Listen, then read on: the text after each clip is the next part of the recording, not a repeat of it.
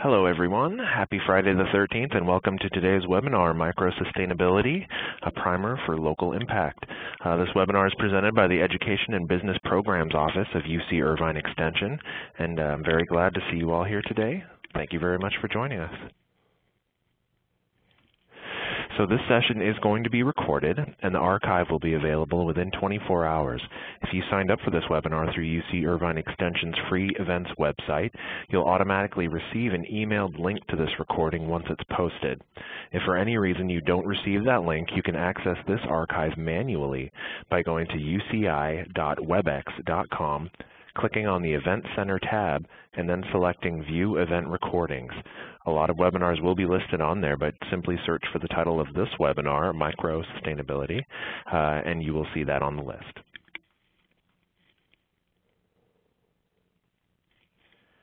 My name is Daniel Powers. I'm the program representative for the Sustainable Solutions and Practices Certificate Program here at UCI Extension. Today I'm speaking on behalf of my director, Angela Jante. Here's a brief overview of what we'll be covering in today's webinar session. First, I'll be giving a brief overview of the key features of WebEx so that you'll know how to submit questions through the presentation.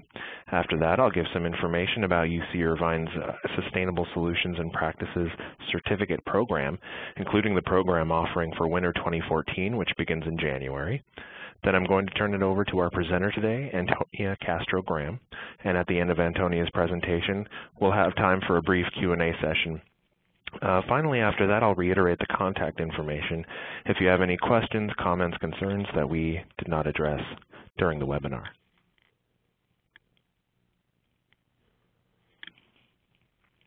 If you encounter any technical difficulties during this webinar, please send a chat message to UCI Eric, and he will help you to troubleshoot any issues that you have. If you have any questions for Antonia regarding the content of this presentation, go ahead and submit those in either the Q&A box or the chat panel, and we'll address those questions at the end of the session if there is time. The chat panel should show up on the right side of your screen. When you send a chat message, make sure you send it to both host and panelists to ensure that I, as well as Antonia, will receive that question. You can also submit your question into the Q&A panel as shown on this slide.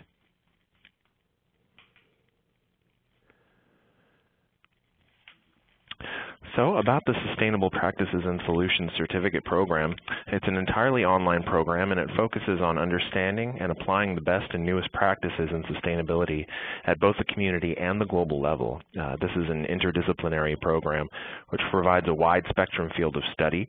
It integrates the fields of sustainable development, sociological awareness, environmentalism, sustainable business management, leadership, and sustainability reporting to enhance or prepare for a career in the growing field of sustainability.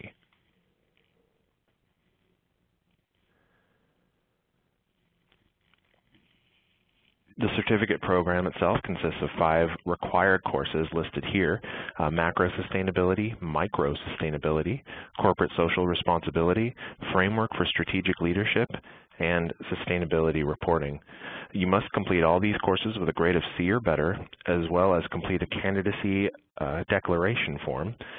It is recommended that a student takes 2 or 3 classes before applying for that candidacy to make sure the full program is one they want to commit to.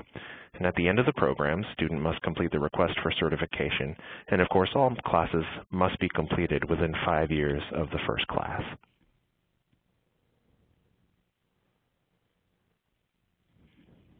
The estimated cost for the entire program is roughly $3,500. This price does not include textbooks or a one-time candidacy declaration fee of $125. There is no additional cost for the certificate at the end of the program. There are also some financial aid options available, and to learn about those, you can contact Student Services, the contact information of which I'll share with you momentarily. So winter 2014 is the upcoming quarter. That's the one that begins in January. Registration for that is open right now. We're offering another core course in the series of this new program, which is the Micro Sustainability Local Impact. If that sounds familiar, it's because the webinar today is a functional preview of that course, and the class will be taught by today's presenter, Antonia Castro-Graham. So the micro-sustainability class focuses on community-level problems and actions that can be taken to ameliorate the threats to our immediate ecosystems.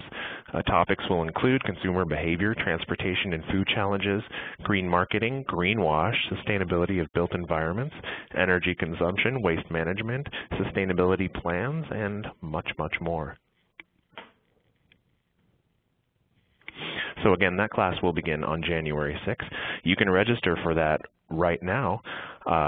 You can call Student Services at 949-824-5414. You can also register online at extension.uci.edu. For information about the rest of the classes, you can also call that number, or you can call my number directly, and that information will be at the end of the webinar.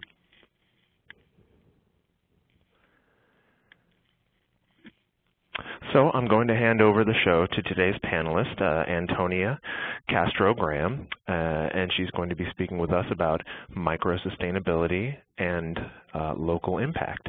So Antonia, if you wouldn't mind starting with a little bit about yourself, a little bit of background and your credentials, and then you can jump right into it. Great. Thank you, Daniel. Can everyone hear me? I hope so. I have a master's degree in public administration and over a decade of experience working for municipalities, both large and small, and for the Metropolitan Water District. I recently accepted a position with the Port of Long Beach, where I will be handling similar programs and managing capital improvement projects. I am constantly learning new things about sustainability. This is an ever-evolving field, and you can never learn too many things. So with that, I will start our webinar. I'd like to thank you for joining me this morning, and I hope that you find this informative. This webinar will provide you with an overview of our micro-sustainability online course, and like Daniel mentioned, you can register for it now, and it is available starting in January.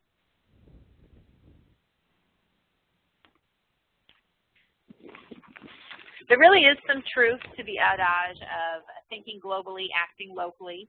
We live in a time where our population is growing, which thereby increases our consumption of food, resources, and puts further strain on our existing infrastructure. We need to learn to reduce, conserve, and plan for a sustainable future at the local level. Sustainability starts with individual change, and you can enact that change by acting locally and serving as a role model for your fellow employees, fellow residents, for your community at large. A perfect example of a grassroots sustainable practice that started locally and has spread globally is recycling.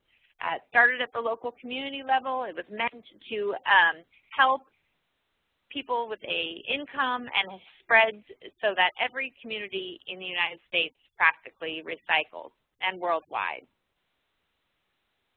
Understanding sustainability challenges at a global level is crucial to the expansion of practices and solutions which are rightly done at a local level in beginning stages.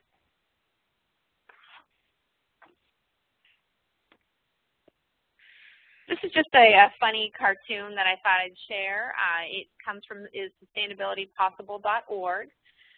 Could this be a way to survive if sustainability is no longer possible? This is an ad for an EcoPod that could help you with sustainability and in your own lifestyle.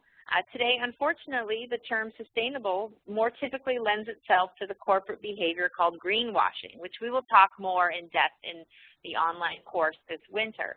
Phrases like sustainable design, sustainable cars, litter the media and product markets.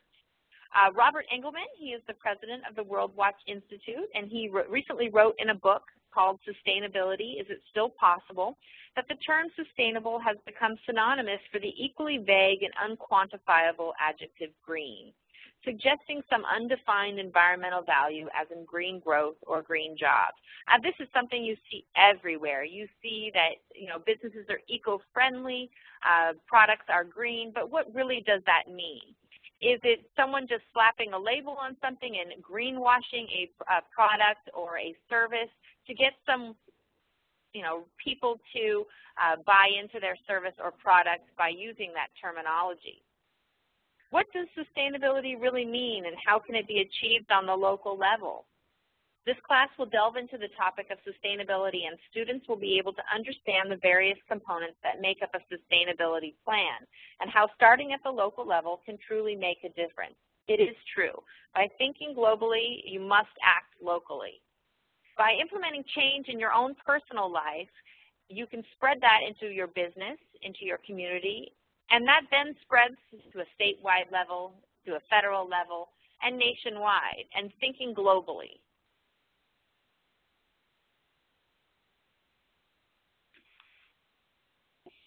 A major part of this class will include creating a sustainability plan, whether it be a plan for your own personal lifestyle, your employer, a city, a county, what have you.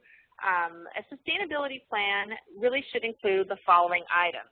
First of all, a definition of sustainability that is defined by your organization, your community, etc.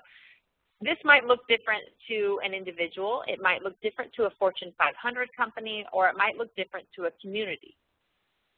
It really just depends. Secondly, it should include a description of any relevant state laws. In California, we see a lot of sustainability plans that deal with AB 32, the landmark greenhouse gas bill that was signed by Governor Schwarzenegger. We also see water conservation laws. We see mandatory recycling. There's lots of regulatory laws in California and at the federal level that you must include in your sustainability plan if you want to make sure that you can obtain grants and if you can make sure that it is legally defensible if need be, if it's tied to your general plan. Thirdly, you would want sustainability policy areas. These are basically identification and description of policy areas that your plan will address. They will include a focused set of goals, policies, and actions. These focused set of sustainability goals, policies, and actions will really define your plan and will help you by using them as a measurement tool of how you will measure your success. What benchmarks are you going to set? How will you know if you are really achieving the goals that you set out in your sustainability plan?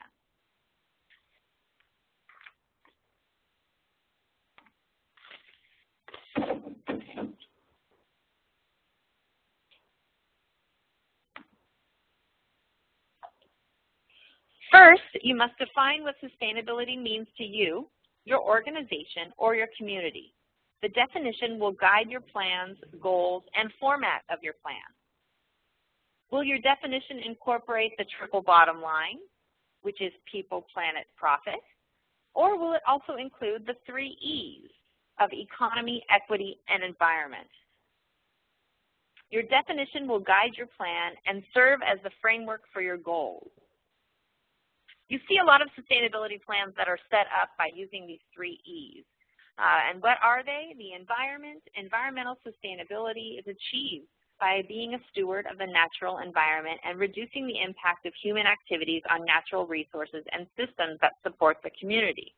Economy, a sustainable economy is one that is strong and resilient. It is achieved by supporting education, jobs, businesses, green industries, innovation, and economic development. And finally, equity. A sustainable community is one that is accessible, healthy, safe, and diverse, and promotes well-being. It is achieved by supporting public participation, healthy living, access to social services, cultural diversity, historic preservation, and the arts. By combining all of these things, you will have a holistic sustainability plan that should be able to achieve many different goals and serve as a model for others.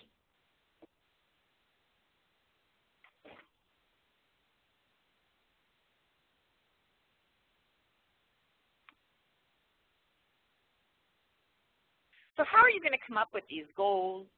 How are you going to come up with your definition? How are you going to come up with, how are you going to measure, and what policy areas you're going to include in your sustainability plan? It all comes down to one word, input. You really need to solicit input from stakeholders to guide your framework and goals. The input could be received from a variety of sources and in a variety of ways. Depending on the scale of your sustainability plan, you could hold community forums, workplace workshops, have a variety of survey methods.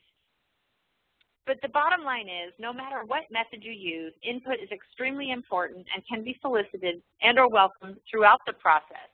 So your sustainability plan really should have input on all steps, from the beginning of when you are deciding what policies and what plans you want to incorporate, to really deciding what are the goals, the guiding goals and the focus goals. Input will be necessary once the draft is completed. That way it can be incorporated, but it will also be solicited when your plan is being implemented, because things may work and things may not work, and you may want to tweak your plan. Sustainability plans really should be viewed as working documents, and no two are ever the same, because no community and no organization is the same.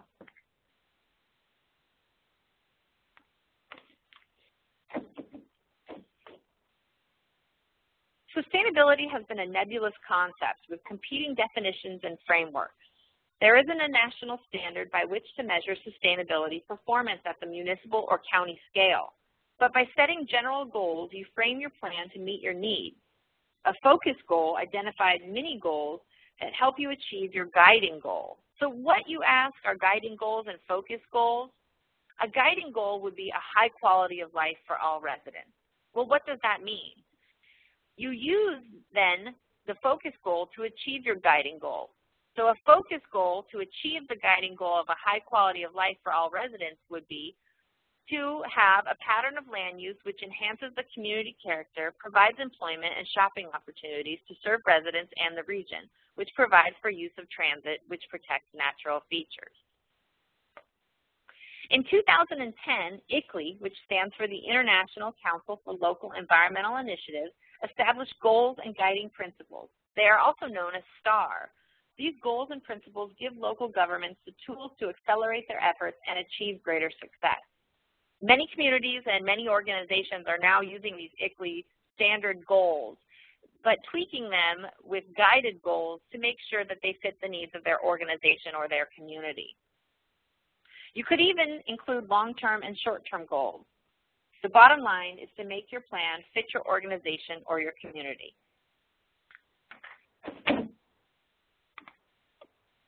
How do you use your goals? Your goals are going to be used to create or revise your sustainability plan. And like I mentioned before, your sustainability plan is a fluid document, a working document that will never really be finalized, because you're always going to be changing it. You're going to change it when you meet your certain goals. You're going to change it if something is not working. You're going to change it if the needs of your community or organization change. You'll also use your goals to conduct a sustainability assessment. This will be wanting to know what things are working and what isn't working. Your goals will establish local priorities. No community is the same. Your priorities will be different. No organization is the same. Again, your priorities will be different. Focus on ongoing sustainability measures.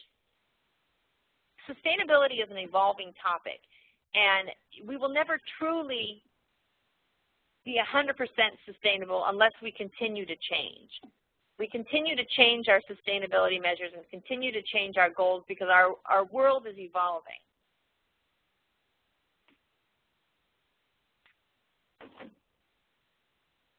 You really want to create policies and partnerships that integrate the components of your sustainability plan into the decision-making process. This will lead to well-informed choices that take into consideration the fundamental links between the economy, the environment, and the community. These connections will help foster your focus goals. Partner with public and private agencies to efficiently enforce your plan. Participate in local, regional, and statewide sustainability efforts and programs that further the goals and policies outlined in your plan.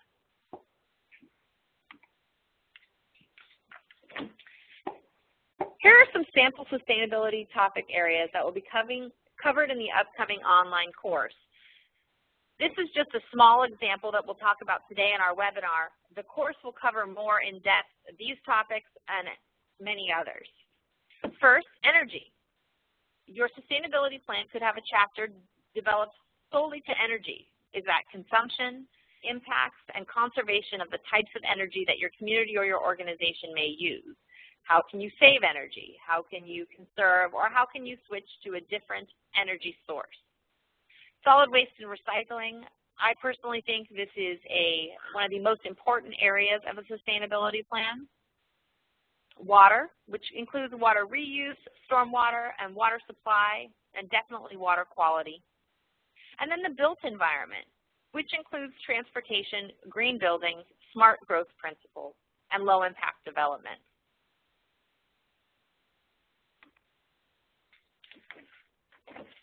So energy conservation and consumption. This could definitely be a chapter in your sustainability plan, and one that we will talk about in depth in our online course.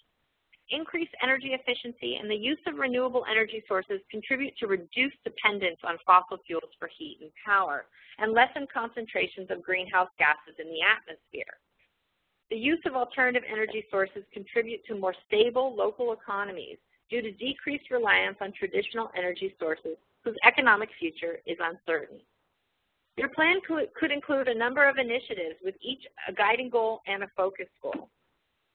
For example, the City of San Diego recently implemented a sustainability plan which called for energy conservation and included that all city employees will be aware of and implement energy conservation measures. One of their goals was to reduce energy usage by 10% by 2012, using 2000 as a baseline. What this means is that they looked at their energy consumption in the year 2000 and wanted to reduce that by 10%.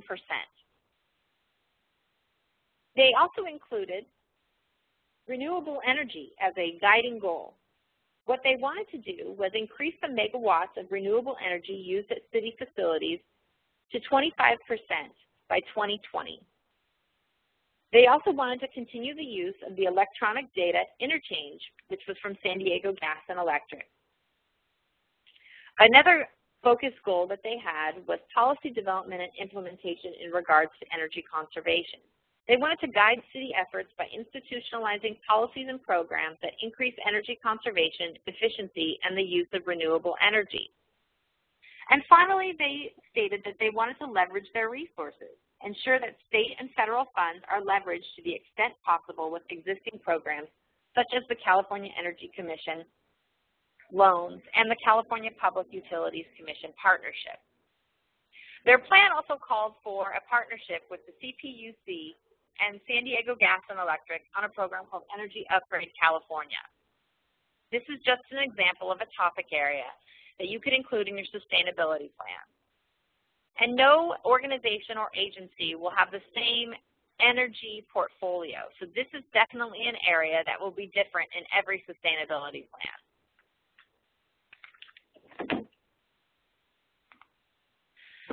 Now let's talk trash. Solid waste and recycling, in my opinion, is probably one of the most essential elements of a sustainability plan, especially in areas where landfills are closing. In Southern California, especially in LA County, there is one public landfill left. With the closure of Puente Hills in October, you see more and more areas in California and like LA County that need proper places to put their waste. Well, why not just reduce and reuse and recycle instead of having waste as the final resting place in a landfill? By utilizing waste reduction and incorporating this in your sustainability plan, you will help extend the life of our landfills, which produces many environmental benefits. Now, the adage of reduce, reuse, and recycle is definitely important. We should first reduce material consumption. By doing that, we avoid significant negative impacts upstream and downstream from the consumer at all life cycle stages. Your sustainability plan could include many facets of the solid waste and recycling field. It really, again, depends on where you are, where is your organization, or where is your municipality or community. You could have a zero waste goal or set your goals to meet incremental diversion goals of 50%, 75%, and perhaps eventually zero waste. You may also include extended producer responsibility language and want to work with businesses to reduce waste. There have been two shifts in the history of recycling. First, there was a shift away from the focus on waste as a panacea, something that could save the environment and or provide job opportunities for the desperately poor. Instead, waste became treated as a commodity that could generate revenue. And you see here in this picture, this is a picture of a materials recovery facility where waste is recycled and baled because it has now become a commodity that generates revenue. Second, there was a shift away from recycling as an activity in which marginalized social groups and community-based organizations engaged toward its control by large firms, many of which now operate in global markets. Recycling is big business now. This material and material like this are now shipped off in containers to China and other nations for processing to make into different materials. Another reason I think that this is such an important aspect to include in your sustainability plan is because recycling constitutes a model of sustainable community development in two ways. First, recycling is one of the few common elements in discussions among scholars, policymakers, and activists concerned with sustainable community development. Recycling is almost always raised as an important part of a community's transition towards sustainable community development. It is also one of the very few ideas proposed by advocates that embraces all of the 3 E's, environment, economy, and equity, which is why I think that this is probably one of the most essential elements of a sustainability plan and one of the easiest to set up because the infrastructure to head towards zero waste is already in place for the most part. This is an aspect that we will talk about more in depth in the class. We will talk about different methods of recycling, and then definitely the zero waste movement. There are many communities that are heading towards zero waste and are very close to achieving it. And we'll also talk about extended producer responsibility. That is, getting the producer of materials to create a material that does not have an end of life, that it can be useful, and that can also pay for the disposal if need be.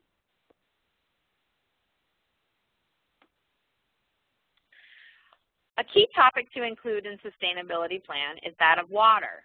Our worldwide growing population and increasing demand for more water is causing many regions around the globe to face the hard realities of groundwater depletion, chronic drought, dried up rivers, poor water quality, mounting infrastructure costs, and diminishing alternatives for additional supplies. These constraints are placing limits on how much water will be available and affordable.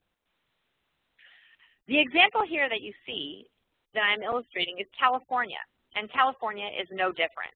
Our water supply issues are diverse and varied depending on the area of the state. And Southern California especially relies on a variety of sources. In Southern California, we rely on the Colorado River Aqueduct, which is experiencing another year of drought, the State Water Project, which draws water from the Sacramento and San Joaquin Delta area, which is under an environmental drought, whereas we cannot pump as much water as we used to because of a small fish called the Delta smelt.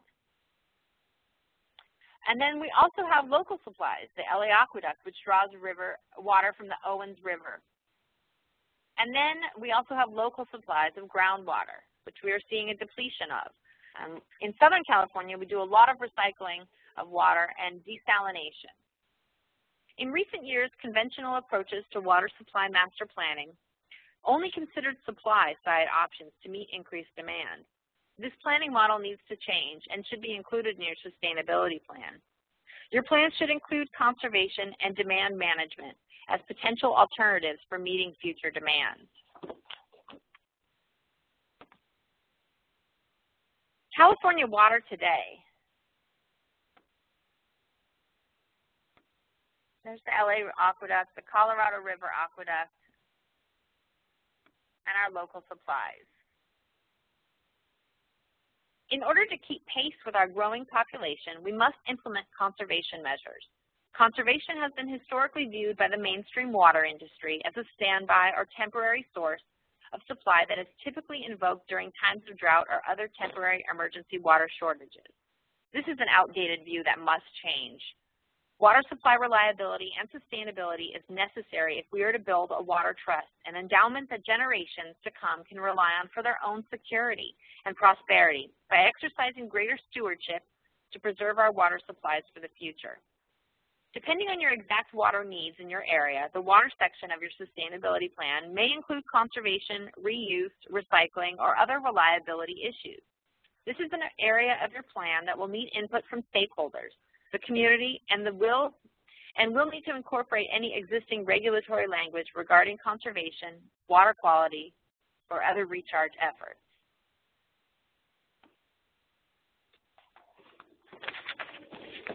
Another section to include is the built environment, or building. The concept of sustainable development was popularized by the World Commission on Environment and Development, a United Nations entity usually referred to as the Brundtland Commission. In 1987, the Commission issued a report that defined sustainable development as those forms of development that allow people to meet the needs of the present without compromising the ability of future generations to meet their own needs. Green building techniques are an effective way of reducing the environmental impacts created by development, and green buildings have been shown to use significantly less energy than traditional buildings. By incorporating this element into your sustainability plan, you will demonstrate leadership in promoting sustainable development for both the built environment. Some examples of focus goals to help you achieve the guiding goal of incorporating green building techniques and best management practices in the site design, construction, and renovation of all projects would be to require all municipal developments to exceed existing green building codes for your state. And in California, we have such a building code. We have something called CalGreen. CalGreen is basically the California Green Building Standards. Another section that you could include in your built environment of your sustainability plan would be to incorporate low-impact development. What is low-impact development? Well, it takes into account the existing site, and it works with nature to manage stormwater as close to its source as possible. The problem that we see in many communities throughout the United States is that we have built up so much that we have taken the natural environment that was pervious and have put buildings and concrete and asphalt and created impervious surfaces where water cannot percolate into the ground and instead runs off, carrying all sorts of pollutants that are on the ground into the storm drains, which eventually wind up into our waterways and cause flooding because they have you have overburdened channels and overburdened rivers because the ground is not having the opportunity to soak up runoff. Low-impact development employs principles such as preserving and recreating natural landscape features, minimizing effective imperviousness to create functional and appealing site drainage that treats stormwater as a resource rather than a waste product. Low-impact development includes bioretention facilities, like you see in the picture below, rain gardens, vegetated rooftops, rain barrels, and permeable pavement. This is also an area that is heavily regulated. It is regulated by the Clean Water Act and the National Pollutant Discharge Elimination System permit process. You are seeing now more and more in NPDES permits the requirement to include low-impact development in all new development and significant redevelopment that is usually 5,000 square feet or more. Another aspect of the built environment is transportation. You could include in your plan transit-oriented development. TOD is a type of community development that includes a mixture of housing, office, retail, and other amenities integrated into a walkable neighborhood and located within half a mile of quality public transportation. You're beginning to see a lot of this. It's also known as something called smart growth.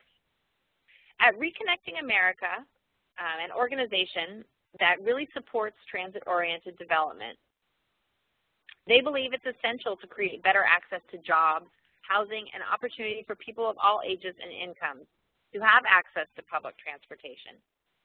Successful TOD provides people from all walks of life with convenient, affordable, and active lifestyles, and really creates places where our children can play and parents can grow old comfortably, knowing that transportation and access to services are close by.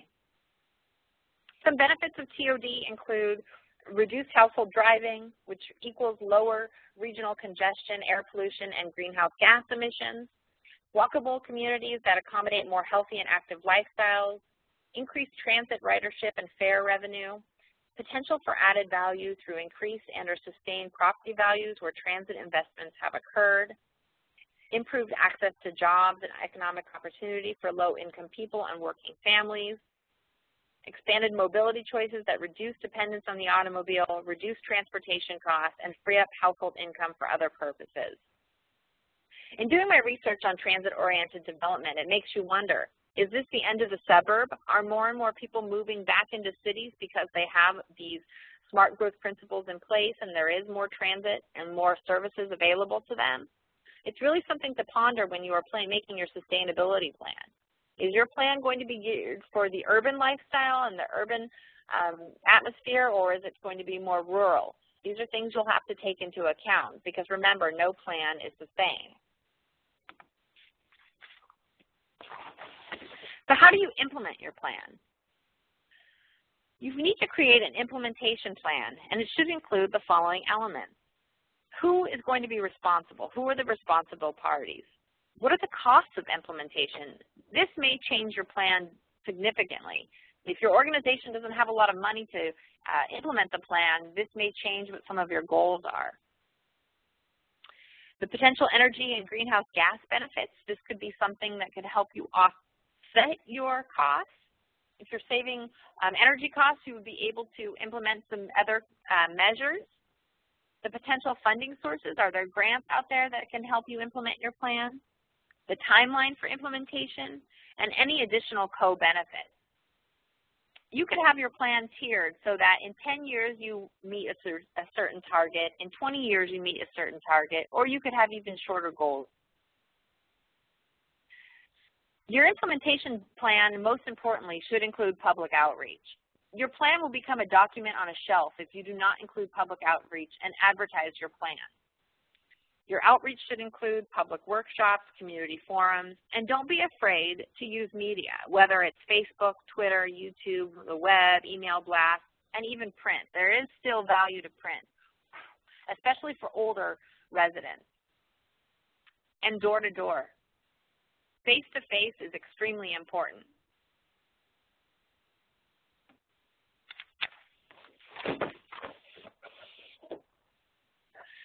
You really should remember that you cannot manage what you do not measure. Some sustainability metrics are straightforward. For example, you might want to reduce solid waste by 20% over 5 years. How, though, do we track progress in, say, sustaining biological diversity, if that's something you wish to include in your plan? With so much uncertainty about causes and rates of extinction, it would be much harder to find the set point for biodiversity, as opposed to measuring solid waste reduction, which is easily quantifiable.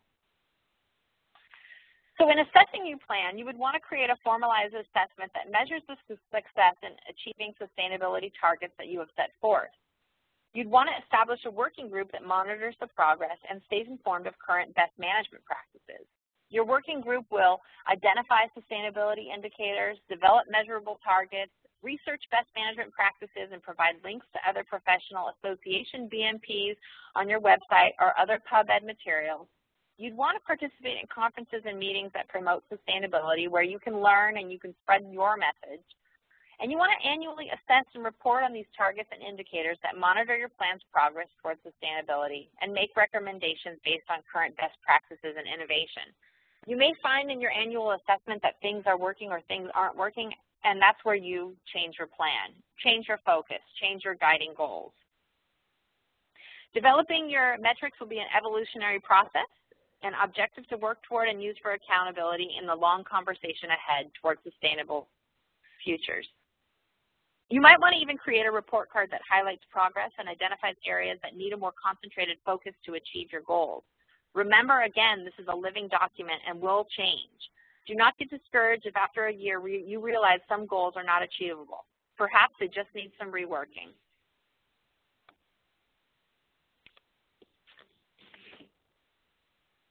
Once you've created your plan, measured your plan's goals and objectives, received buy-in from the community, it's now time to move from individual change to societal change. Picking up litter, biking to work, using reusable bags are all great. By doing these things, we demonstrate our concern to others, hopefully providing inspiration to others to exact change. Reviewing history and looking back at case studies where change has happened, it seems that change almost always involves at least three things. First, there is the big idea of how change can be better. To move people beyond the easy green actions, we need to put forward an inspiring, morally compelling, powerful, and inviting vision comparable to that in transformative social movements of the past. Live your plan. Inspire others to change their behavior. This will inspire broader change. Second, there needs to be a commitment to move beyond individual action.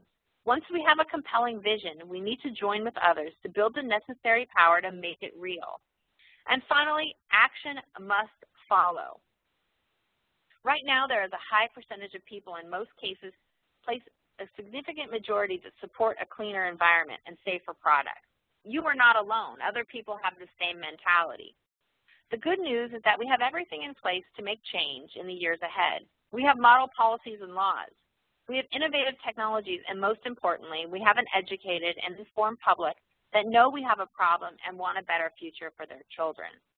Margaret Mead said it best, never doubt that a small group of thoughtful, committed citizens can change the world.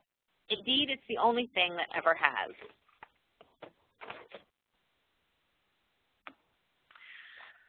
I'd like to wrap up this webinar by seeing if anyone has any questions. And for more information on Sustainable Solutions and Practices program, please visit the website below. And remember, we have not inherited the earth from our fathers. We are borrowing it from our children. I hope you'll register for this class and hope that you've learned something from this short webinar. Like I said before, sustainability plans are always evolving. And this class will teach you how to write your own plan and to exact change. Excellent. Thank you so much, Antonia.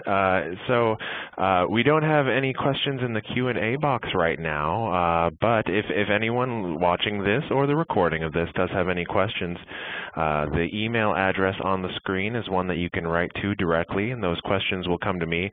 I'll make sure they get answered and send them over to Antonia, and we'll get all your questions answered if you think of any along the way.